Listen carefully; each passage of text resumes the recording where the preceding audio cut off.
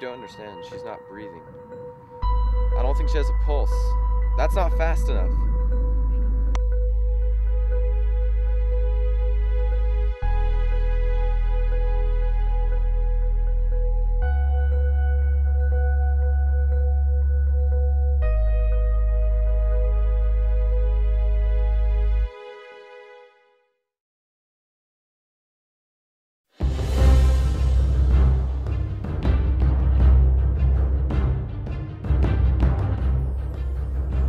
Joanne, what are you doing here? I thought you were dead. I am dead. If you're dead, how are you here? I'm stuck. After my heart stopped beating, I woke up and found this in my pocket. Dear Joanne, sorry to hear about what happened with the car. Such a waste of talent. Well, anyway, I'm writing you this note because it seems you're stuck in limbo. Don't panic though, I can help you through this. Step 1, figure out what your unfinished business was.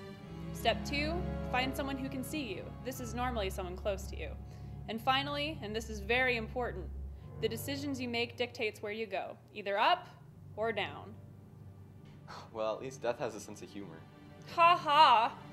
Look, this is serious. I need your help. Great, now I missed my first class. I think my problem is a little bit more serious than biology. Maybe we should move somewhere a little more private, alright?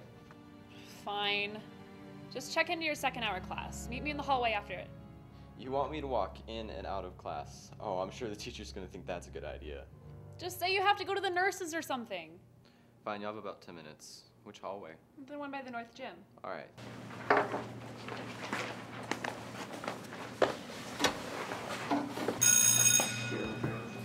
Going somewhere, Mr. Hale? Yeah, I don't feel very well. Can I go to the nurse's office?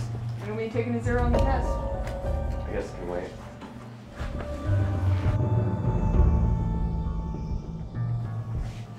I'm done, Mrs. K. Here, you make it.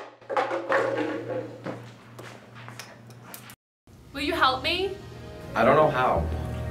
The pamphlet said you could act as proxy, so you'll need to run. Against Gwen?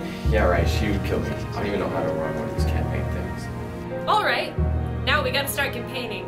Get yourself out there. Let people know that you're gonna stop Gwen in her efforts to become president. We will prevail!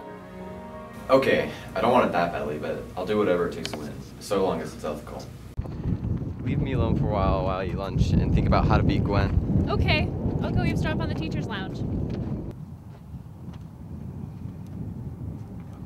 Why are you campaigning? Just give up and vote for me. Here, have a cupcake. Vote for Gwen. That's Gwen with 2 N's. Listen, I'm going to win this competition. Everybody has either been run out or eliminated, like your friend. Don't bring her into this. You know what they say, in one person's bad misfortune is another person's good fortune? Here, have a cupcake. Don't forget to vote for me. Jerk, I'm gonna make sure you don't win. Jerk! So, how did things go at lunch? What do you mean? With Gwen. Can we win? Gwen's upped her game. She started handing out cupcakes. There's no way I can compete with that. All I have to give is useless. Well, what should we do? Frame her. Great idea! I don't want to frame her. I was just kidding. I will.